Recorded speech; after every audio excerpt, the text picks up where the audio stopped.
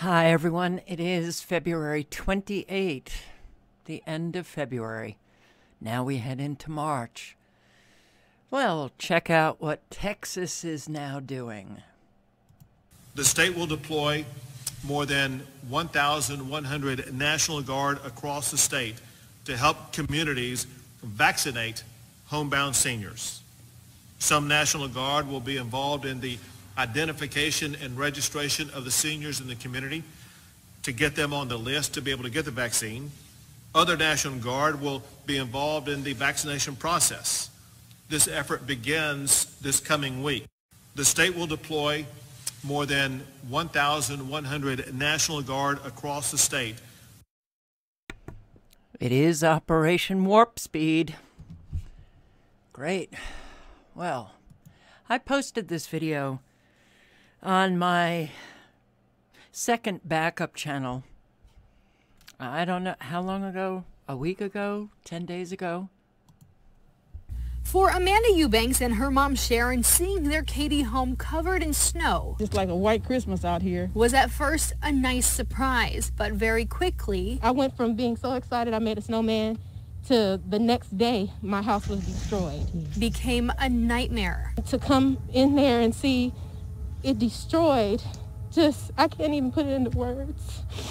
The mother and daughter spent Monday night at home freezing without power, and the next night went to a friend's house that had heat. Within 4 hours, the power went out. The next morning, they came home to this. I didn't know where it was coming from. We didn't know how to stop it. We didn't know what to do. A pipe burst inside their attic. Water poured from it for hours, causing the ceiling to crash down on the bedroom below. Because it just made me just feel like everything is ruined and we might not have anywhere to live. The two, helpless in their own home, So I don't know where we go, really. I have no idea. now trying to move past Just do whatever it takes to get everything back in order again. We've been trying to fix it ourselves, and if there's anybody out there that can help us, we appreciate it. We're not asking for money. We just want hands. one of the worst. So I was trying to see if there was a follow-up, and I can't find any. A whole lot of people were, well, touched by this. You called on God, and he answered with this news interview. Someone is going to help. Just hang on tight. God is sending angels to help you and your family get through this. How do people know that that is actually the case? God works through people. God works through people. I posted it asking if anybody was in Katy or the surrounding area, if they could contact the news station to help these people. I don't know if anybody did. I don't know. I can't find any follow-up. You know, Representative Alexandria Ocasio-Cortez raises $5 million for in literally, I think, 2 days. First day raised $3.2 million, all of which she said will go to relief groups across the state. What relief groups? Houston Food Bank, Family Elder Care, Feeding Texas, the Bridge Homeless Recovery Center, Corazon Ministries, North Texas Food Bank of the Rio Grande Valley, Ending Community Homelessness Coalition, and Central Texas Food Bank.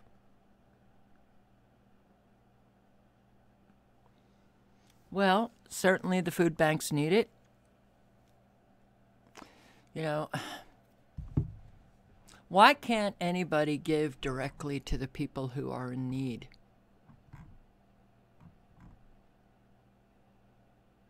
I so wish that I could just start a simple website to take in donations for people who need help.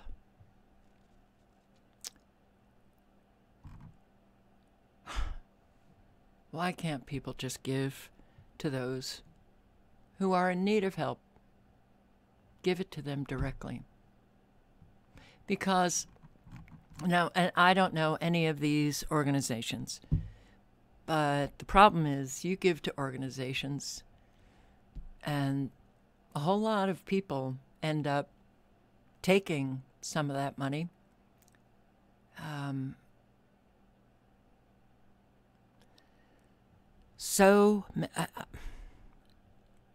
Tens of thousands in Texas are facing what this mother and daughter are facing. And there's a whole lot of people who do not get assistance. So, let's move on. The mess in Texas. Freeze leaves, huge electric bills, burst pipes, and water danger for 10 million people. The pandemic left people without an income. Small businesses have had to close their doors. What happens? What happens to all of these people? You know, it's horrifying to see how boldly and proudly cruel are people in this country. And look, I never had the impression that a lot of Americans have had about Americans, that they are morally superior, that they are exceptional, that they're caring and compassionate. I just didn't see it. So maybe all of the stress now that Americans are experiencing, watching, their empire collapse, maybe that stress is bringing out the true colors. This guy makes me sick. Host of the Young Turks. Only upside of Texas power outages is people like Joe Rogan, who were so proud to leave California and move to Texas, freezing their asses off. They said they wanted less government. Congrats, mission accomplished. I hope you're not asking government to come help you. There was a Zero Hedge article, and I believe the title was, "Where is the Compassion?" I bookmarked that. All of these tweets, how cruel Americans were. Now, because Texas is a red state, Texas doesn't go along with the climate change. Oh, the climate change lie. That's enough to get this video taken down. That's where we are today. Free America. You can't even speak freely. Well, I went to my bookmarks and I clicked on that Zero Hedge and it was a 404 era. Gone. That was rather surprising. Maybe the powers that be didn't want the left to be seen in such a cruel light. And they are quite cruel. The horror of what happened in Texas. Look at this. Car wash. That is water flowing down, freezing immediately.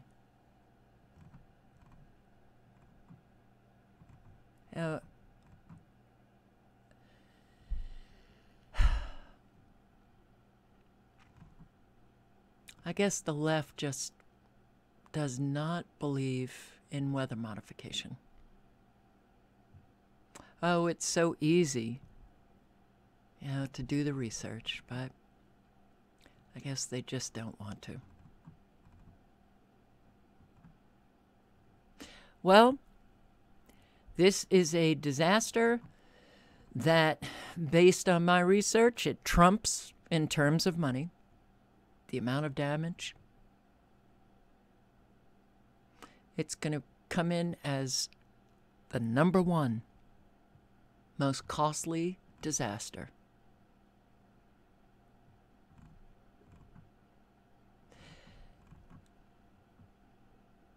And there's a whole lot of people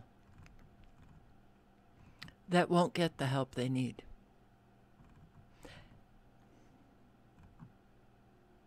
But if we were such an exceptional, morally superior Christian,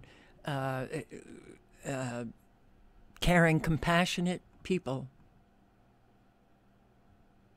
we wouldn't have the problems that we do. We wouldn't have so many homeless people. We wouldn't have so many people in need, and they don't know where to turn for help. Stephen King. Hey, Texas, keep voting for officials who don't believe in climate change and supported privatization of the power grid. Maybe in 4 years you can vote for Trump again. He believes in the latter, but not the former. Perfect.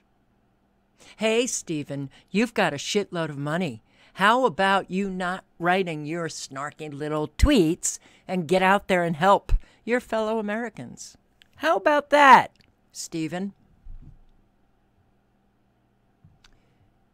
Chuck Schumer rips Texas for ignoring climate change. Huh.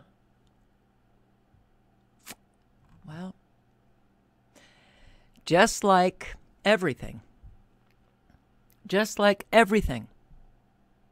coronavirus, climate change, all of these agendas, you say something that, well, it goes against the official narrative, then you're a conspiracy theorist and you get deleted, disappeared, put down the memory hole.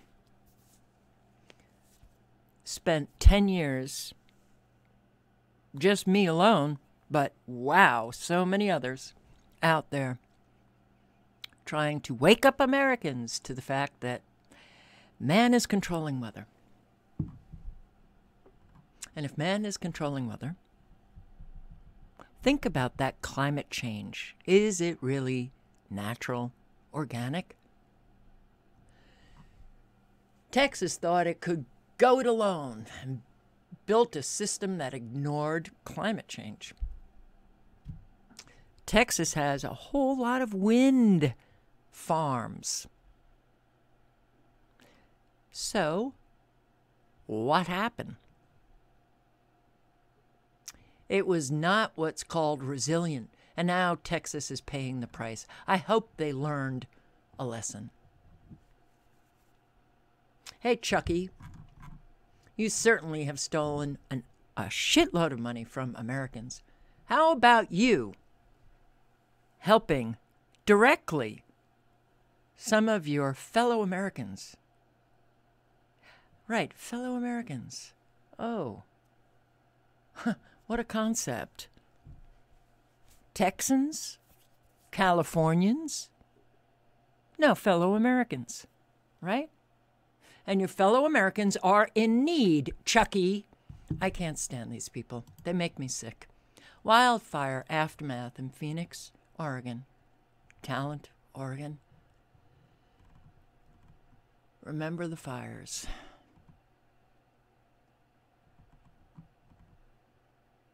This woman lost her home and 2 dogs. Phoenix, Oregon. Actually, let me just, I forgot, Stephen and Cenk and, all of these people.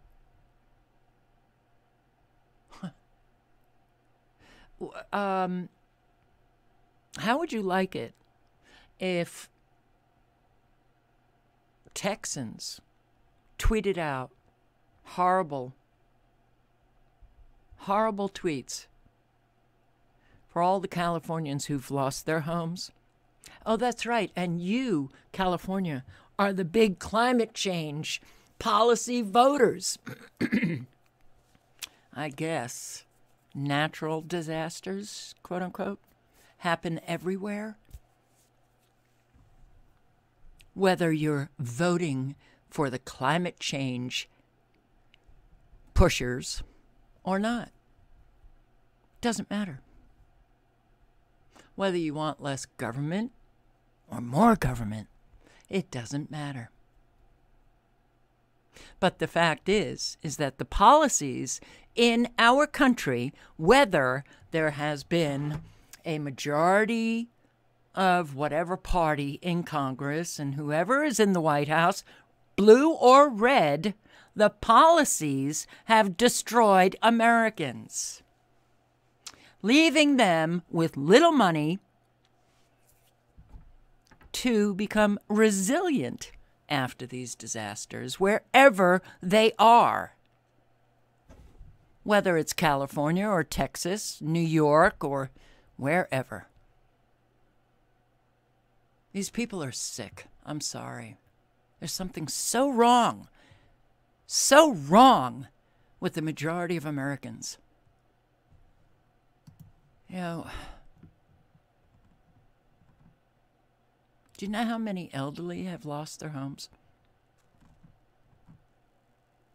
and have nothing? No resources. No resources to recover. How many elderly have had their water pipes burst in Texas? But it wasn't just Texas. Oregon also, their ice storm.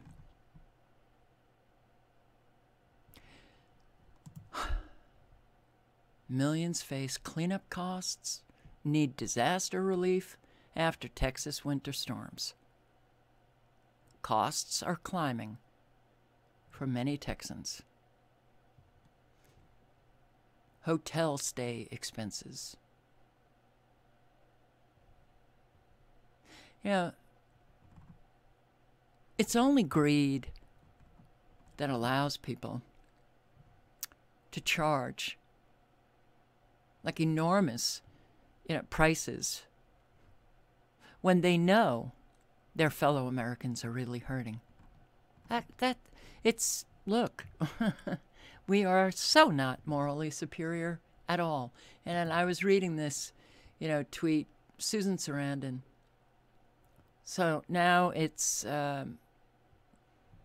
Biden, and many that used to be on the left are not so on the left anymore, coming out, against the party that, and I'm also speaking for myself, loyal to the Democrats. Yes, the Democrats really care about people, and, they're just so wonderful.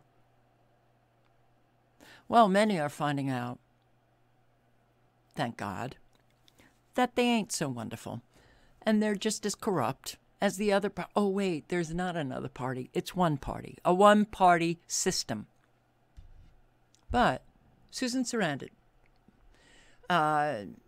promised checks right away, talking about Biden, or the $15 minimum wage, or canceling student debt. He could do those things immediately and legally with an executive order. Susan, these executive orders have allowed each president to reveal they are kings. They are dictators. What, Biden comes in and signs, 50 executive orders in his first 30 days? And they're such unbelievable hypocrites because Biden, it was only last year, he was claiming that Trump was a dictator, acting like a dictator because he's signing executive orders. And then, God, the abject just craziness in this country. It truly, wow, man, it is making me sick. But you're right, Susan, people are starving and dying and homeless. and they will remember broken promises next time. If they survive, if they don't die. Oh, and if they get something to eat. And perhaps, maybe, if they get a home. Well, we have more and more of this. Starving, dying, homelessness, and people left alone, nowhere to turn. And Susan, you've got a shitload of money as well. Are you helping people? Are you helping people? I'm not going to make any presumption. Maybe you are. But Susan, let us know, please. Because those who do help people, it's not about an ego thing. Please let us know so that others might get inspired by your actions, or at least you can be a power of example for all of the Americans who sit back and do squat. Because that's what's really killing us. All of a sudden started hearing stuff like busting around, and then there was just water everywhere. It was falling in on top of us through the bathroom, through the living room, through the dining room, through the bedroom upstairs. It just collapsed and fell all over the bed. And she's tried getting help. The supplies, we don't have the people or the supplies to fix it. But had no luck until she applied through FEMA. All of a sudden, they were there. Before I know it, they were calling to come and help me to clean up the mess that I can't do myself. As a nonprofit collaboration of local churches, the restoration team, just helping neighbors try to piece things back together, has helped muck 16 homes in the last 5 days. Right now, the restoration team is focused on cleanup and drying out, just trying to get things to where it's clean and at least sanitary while they wait out for FEMA assistance or insurance. And for Thomas, finally having this help means the world. So it's overwhelming to see that this many people took a day off from their Saturday that they could be enjoying with their family to come help me. And it just feels so good. I feel so loved right now. In Houston. And I love it when this happens. I love it when this happens. Neighbors helping neighbors and doing the right thing. This is the right thing. This is the right thing.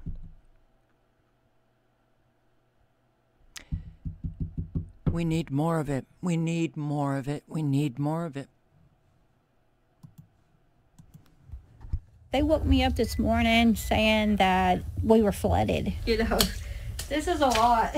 Marie Wilbanks feels forgotten. And I was just sitting in there just a minute ago. I'm thinking, how can I get the rest of it out? She's been without power for more than 24 hours, and this morning a burst pipe flooded her apartment where she's been taking care of her granddaughter and great-granddaughter. I try so hard to give her and her baby a good place to live. And now all of this. Across Texas, pipes have frozen, burst, and flooded homes. All are asking the same question. Why me? Why me? Why me?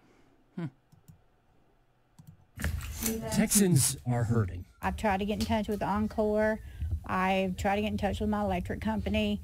Nobody won't answer. As the cold ends, many will need help facing a new fight. And I'm like, one more battle, but I can make it because I've been through so many. In Fort Worth, I'm William Joy. I can make it.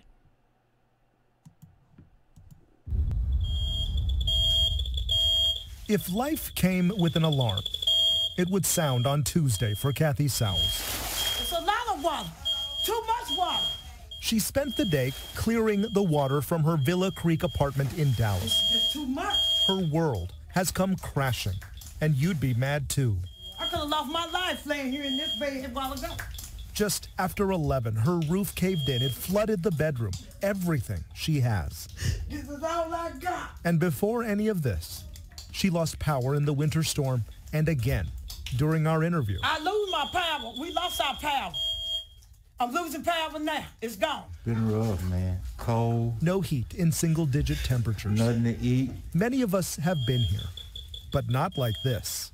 In a pandemic, in a blizzard, when the world comes crashing. Lost everything in my house. No, I'm not okay, because I'm telling you, this is going to really hurt me. This is not a sob story. Feel bad for her story. I'm just all messed up in my head right now. This is what real people are dealing with. I would have never thought this would have happened to me. I just moved down here, been down here 3 months. Ooh, stuff still falling. Sadly, the stuff continues to fall. This her mother, she just passed obituary, got wet. Because losing her mom to cancer 3 weeks ago wasn't enough. Oh, Lord, I'm telling you, this is really hurting me.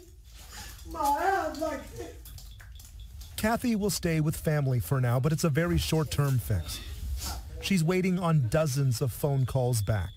And right about now, it's the only ring she can stomach.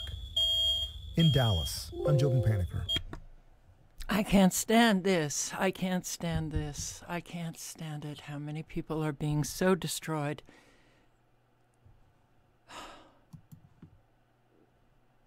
How about Oregon? Fire survivors speak before Oregon Legislature.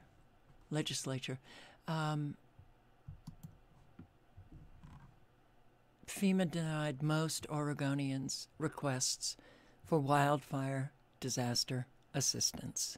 This happens over and over and over. With every disaster, most people get denied.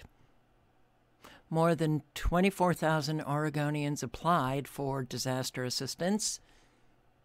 After the 2020 wildfires, 57% were denied. Maria Monnier, I'm not sure if that's how you pronounce her name, lived in Medford for almost a decade. She owned a manufactured home at Medford Estates, once a gated, manicured mobile home park with cleanly paved streets, sturdy homes, bright green lawns, until September 8.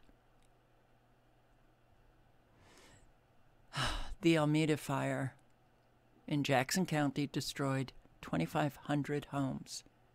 That's just one county. You are not eligible for housing assistance because you did not prove you lived in the damaged home at the time of the disaster. What? She read the letter she got from FEMA. I've been there since August 2012. Who's been paying the rent? Who's been paying mortgage and property taxes? 290 people in Oregon appealed FEMA's denials. Only 40 were approved, and Maria wasn't among the approved. Okay, she wants to go back home. She wants to live in the same park, same plot, in a similar house. Park is leasing plots on a first-come, first-served basis without prioritizing previous tenants. New tenants will need to buy a home among a selection of designs provided by the park, and prices are going to be tens of thousands of dollars more than what everybody paid for years ago. She owned her previous home outright. It was easier to afford the monthly mortgage payments years ago. She guesses that she'll need $30,000 to move back to the park. She's not sure what she'll do if she doesn't make up that shortfall. This is just one of so many Americans facing the same thing. So, the high rate of denial from FEMA, it's on par with previous disasters. FEMA denied 60% of Puerto Rican disaster assistance applicants. Hurricane Maria, Texas Housers, a housing nonprofit, found that FEMA denied a quarter of disasters. Harvey. Many of the people who have been denied assistance are low income. but not all. They do deny people. But it's those who have resources that can fight the denials and do the appeals. Those lacking the resources usually just give up the fight. They can't do it. So this is what's happening in Oregon. People told lawmakers in Oregon's House Special Committee on Wildfire Recovery their personal stories for almost 4.5 hours. The purpose? So the state can determine how best to help people still dealing with the aftermath of the fires. This video was recorded by my fiance's friend as we were driving out. My truck was just so hot, I thought, oh my God, I'm not going to get out of here. Marion County Commissioner Kevin Cameron, along with many others who live in the Santiam Canyon, were first in line Monday night to talk about their experiences and struggles. One big complaint that kept coming up, FEMA and applications for help getting denied. There's been no housing options really offered. There's been no help from FEMA. The federal government isn't there to really step in. They're promising us one thing, they say one thing, and then it's coming down to, oh, where's this documentation that they already had? People also say during the fire, there wasn't adequate warning to get out. They need to look at the warning systems that are in place to warn people. This could have cost a lot of lives. The Forest Service hadn't told anybody to leave. They had never sounded any alarms or anything. They left it up to us people in Detroit to figure out to get out of there. And people wondered why the fires weren't extinguished sooner. Why didn't they stomp those fires out when they were small? I was watching for the planes to come, and they didn't come. I think we're going to have to hold a whole separate hearing on why the Forest Service didn't put out the fire sooner. People from the McKenzie River Valley, Clackamas County, and Lincoln County on the coast also spoke. Some said access to information was an issue that needs to be fixed, and many are still trying to rebuild. I've gotten help from no one to do this. No help from FEMA, no help from all these different agencies because it's so confusing. Who helps who? Meantime, back in the Santiam Canyon. You know, a lot of people in the canyon were kind of getting in that anger stage where we're like, why doesn't Detroit have water? We're going to be 6 month mark in 2 weeks, and Detroit doesn't even have running water. Where's the government assistance for that? We need more action and less talk. I don't want to see Detroit die, and it's headed that way if we don't get help. On Wednesday night, elected officials will get a chance to speak to the committee. Then Enough. Government is not there to help you. You think it is, but it's not. And to all of those who leave comments not caring at all because you think people have insurance, well, you have no idea. You have no clue that people can't even rebuild. FEMA won't let us rebuild our home. Sacramento family, screwed by federal bureaucrats. This was 2013.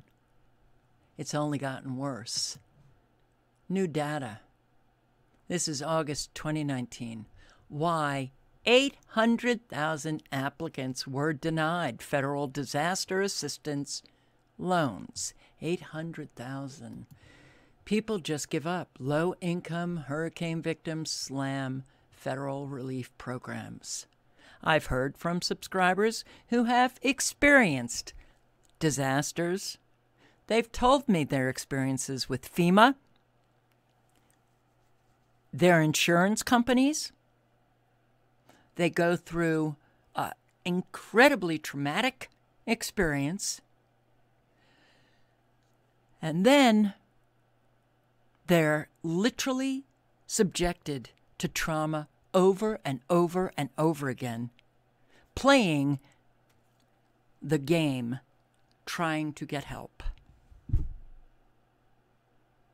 FEMA denies. Most. The first application, denied. For the most insane reasons. Like that woman, her home, she's lived there, she's paid the mortgage, the payment, everything. the rent for the plot where her mobile home was, and they say she didn't provide documentation to show that she lived there when the disaster hit.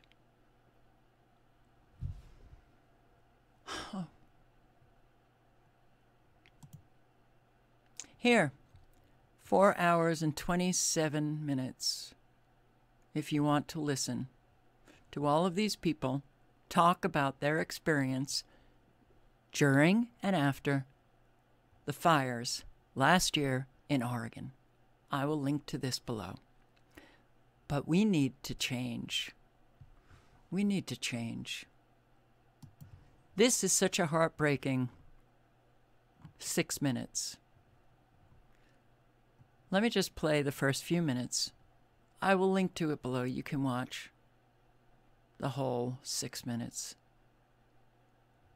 But we've got people who literally have nowhere to turn. The elderly. Do we not have a responsibility to help one another? Of course we do. The wildfires have left a trail of death and damage over the past few years. One more casualty, it turns out, has been the senior citizens whose houses in a mobile home park survived but remain uninhabitable. Our story comes from two students from the University of California, Berkeley's Graduate School of Journalism, Carla Caraballo-Torres and Lauren Elaney Gill, who narrates this report. At the north edge of Santa Rosa city limits, you'll find a barren lot marked by charred stumps and an empty pool. It's what is left of Journey's End Mobile Home Park, still desolate after the Tubbs fire struck in 2017. Still standing are 44 houses that survived, but they are empty. No one is allowed to live there. The fire devoured more than 100 homes, but oddly enough, the folks whose houses remain say they wish they had burned too. 84-year-old Teresa Udall's home was unscathed by flames, but like her neighbors, she can't move back. I put all my savings into that house and paid for it outright, so it kind of ticks me off that, you know, it's being held in hostage. The fire destroyed the electric, gas, and water systems that supported the homes. Former residents with homes still standing aren't allowed to live there, but they've also had trouble getting private and federal insurance funding. Richard Weinert is Deputy Director of Codes and Standards at the California Department of Housing and Community Development.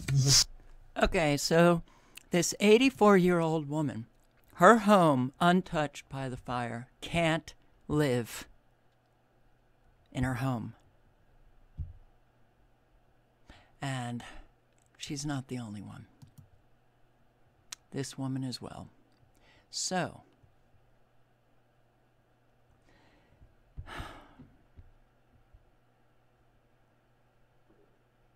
I cannot stand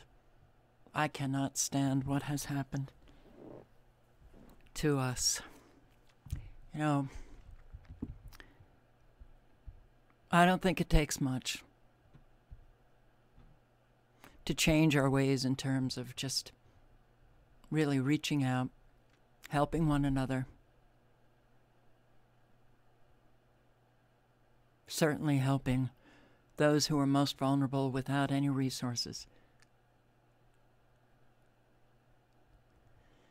Now, how many of you are alone and thinking about your future?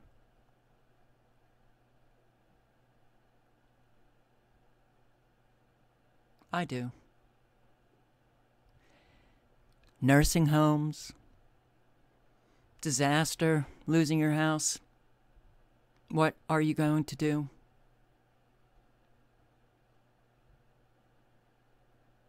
How many of you